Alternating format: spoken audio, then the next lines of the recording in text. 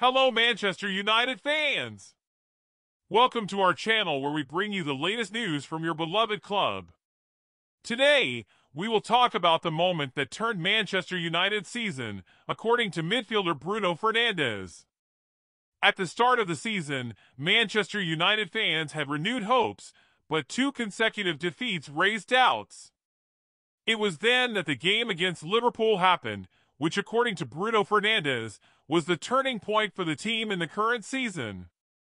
In the player's view, the atmosphere was incredible and Licha's first tackle made the fans stand up, realizing that this was the crucial moment for the team.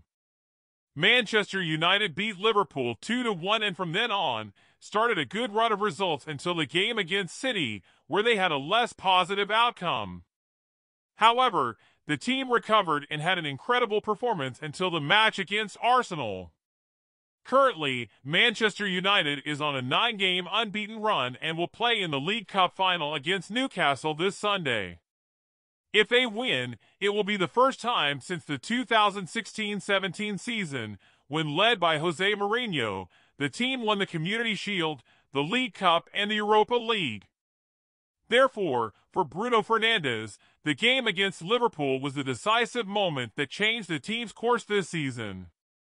With a series of positive results, Manchester United is about to play in a final and, if they win, will celebrate a title for the first time in a few years. Stay tuned to our channel for more news and information about your beloved team.